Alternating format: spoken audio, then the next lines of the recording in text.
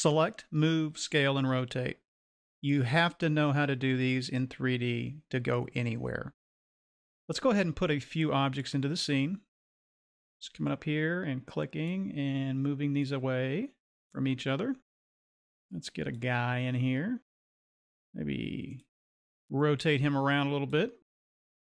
All right, that ought to do it. Let's look at a couple different ways that we can select some of these objects.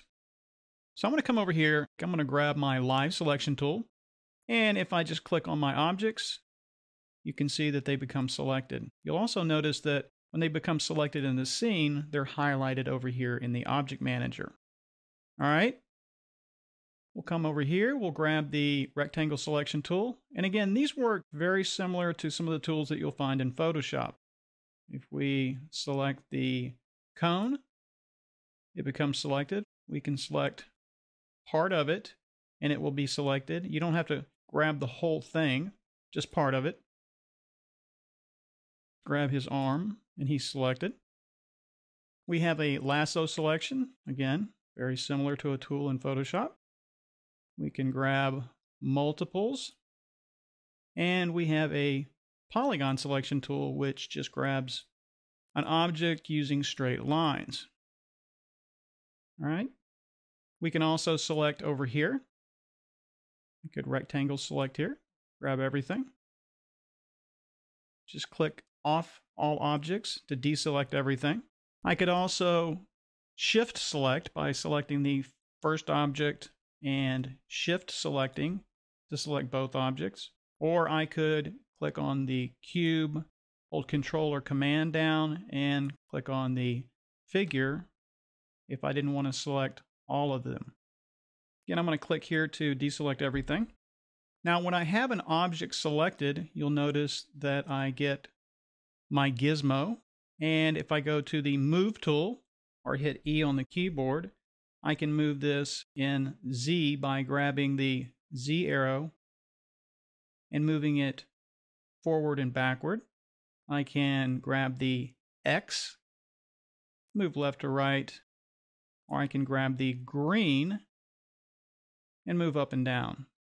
Now, when I grab an arrow, it's constraining the movement to that particular direction. So I can't move it all over the place. I can also grab outside here and just move it wherever I want. But typically, you're not going to want to do that in most situations because it's not a very precise way to move your objects around. I can also move by grabbing these bands. If you have your bands turned on in the filter menu, the axis bands, so I can turn those on and off by clicking the filter menu and clicking axis bands, and that will constrain it into two directions, depending on which axis band you grab. Okay, so you can play around with that. Now, I just want to make a point here. If I grab something with the live selection tool, I can still grab the arrows and move it, but I can't grab outside like I can with the Move tool and move my object around. So if you're ever trying to do that and you're not getting the expected result, you may have your live selection selected instead of your Move tool. So just keep that in mind.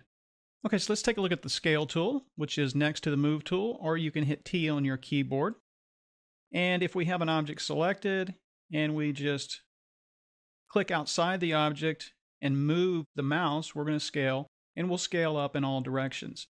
You'll notice that you have dots on your objects, on your polygonal objects. You can grab these dots and you can scale in one direction. Okay? If I hold the Shift key down,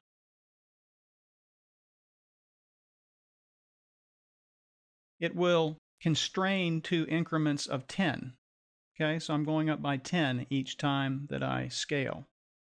Finally, we have our Rotate tool, and you can hit R on your keyboard to select that.